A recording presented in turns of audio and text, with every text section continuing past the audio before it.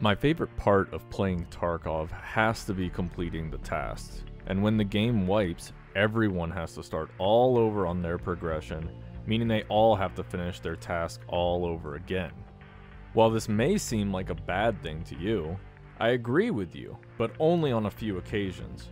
One such occasion being this task, Chumming. It's a simple and straightforward task with one glaring issue. It's one of the earlier PvP tasks in the game, and I have horrible luck with PvP tasks, because that's my weakest area when playing Tarkov. The task involves planting items, specifically 3 gold chains in a single spot on 3 different maps. Their spots are shown here. That was the easy part for me, and before I had even decided to make this a video, I had stashed all of the chains in their spots and even managed to get 1 kill towards the task. Now for the rest of the PvP, taking place on one of the largest and most intricate maps in the game, Interchange, while being nighttime in-game. So here we go.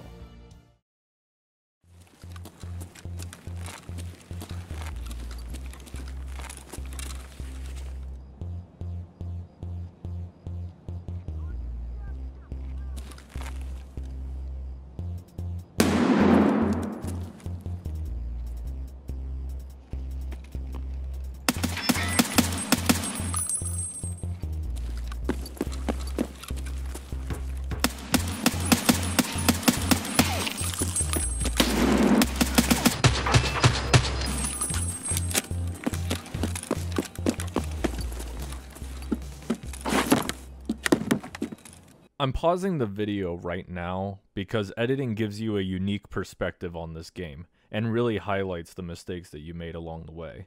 I wasn't kidding when I said I have bad luck with PvP in this game, and this clip exhibits the main issue I have playing. I'm easily distracted. I can tell you right now, I should already be dead and back in the hideout. Why? For those of you who didn't already spot it, I'll rewind and show you.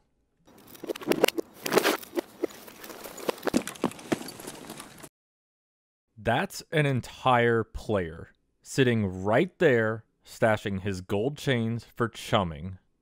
We're doing the same task, and I didn't even bother to check the spot he's stashing them in because pineapple juice.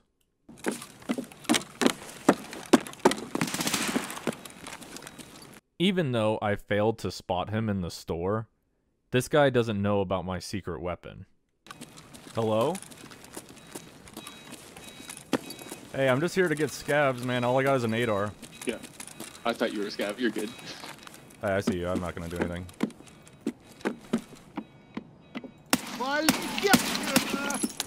Do you need scabs too? Sorry, you're stashing chains. I know you can't talk. No worries, mate. Have a good one. I even said it right there. He's stashing chains, and it still doesn't occur to me that he probably needs the same player kills that I do. He had every reason to kill me, but he decides to let us both go our own ways. I just hope being nice doesn't come back to bite me later. I'll regret it if I get stuck at a 4 out of 5 kills for the task, and wish I could come back to this moment and try and fight him instead. I guess we'll find out soon enough if I made a mistake here. Alright, see you later. Yeah, have a good one. Yeah, you too. Good luck. That's probably a mistake. Now I'm gonna struggle to get the last PMC ever when the time comes to get the last one for chumming.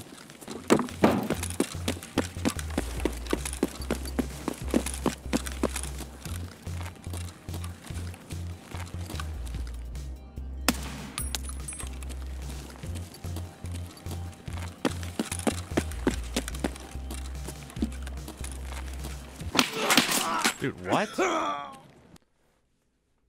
Was that his friend? Oh my god, I just fucking... Well, I guess that makes up for being nice to the one other guy then. I literally thought that was a scav at the end, the way he just stood there. Damn it. With the aggressive playstyle not really working for me because I failed to distinguish between a player and a scav, I decided to take up a ratty playstyle in order to try and lure in my next PMC kill.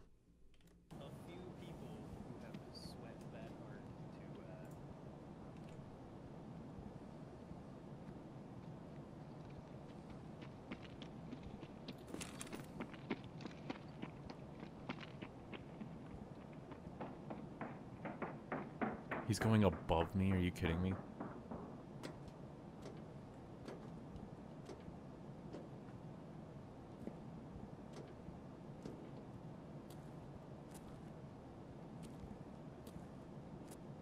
I think he went to the back right corner to camp the car. Thinking maybe a shooter-born farmer trying to camp the car. It's gonna be a long fucking walk. I hope this doesn't make any noise.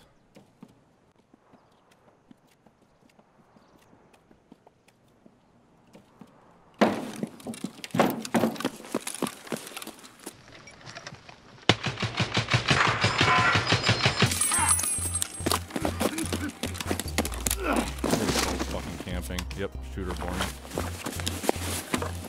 Your stuff is mine. With me somehow managing to out-rat all the other rats on the map, I decided it was best to quickly reset and get into the next raid. Alright, one more PMC full. Hopefully it doesn't make me regret being nice to that guy earlier.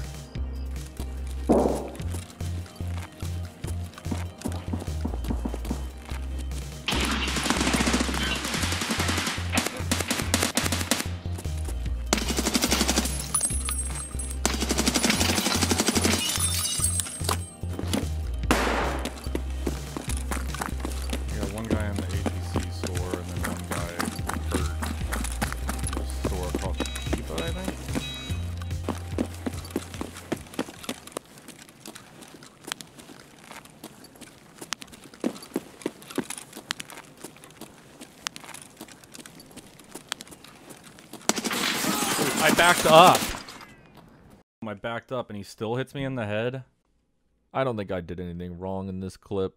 Just another example of bad Tarkov luck. My first few shots come close but don't even connect, while his first shot manages to hit me in the ear, counting as an unarmored headshot, and that's GG. On to the next.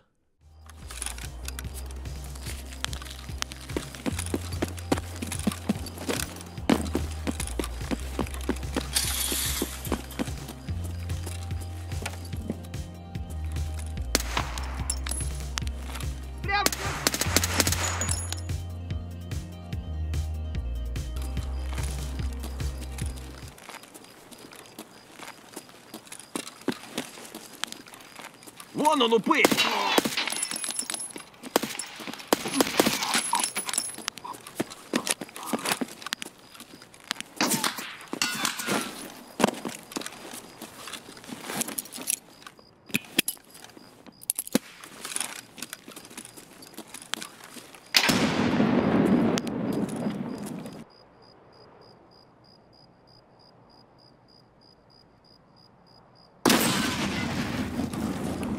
Where was that audio?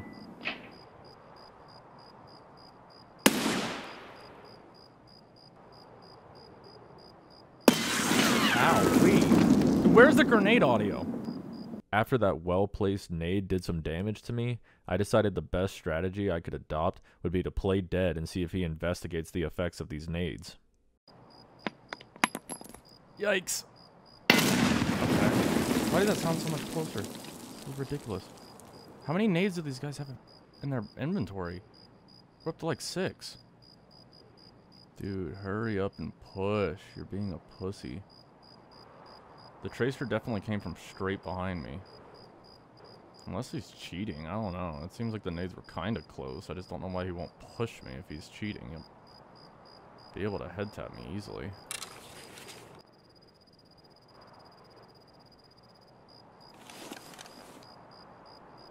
On to the second stamina bar. Before this guy fucking pushes. Bro's being a bitch. Just die already. Could right peek him, but I'm hurt right now. I'm gonna kill you all, bastards! This guy's kind of sketchy. Like, he knows I'm still alive. I bet you'll know exactly what I'm gonna swing to. Carry on, guys! Keep up!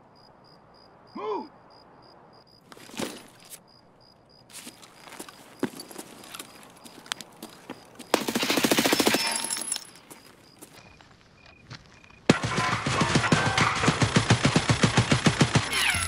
Yeah, fuck you, bitch. pussy. Level 48 and you're playing like a bitch? With all this? Oh my god. Oh, now I'm gonna get extra at camp. Oh,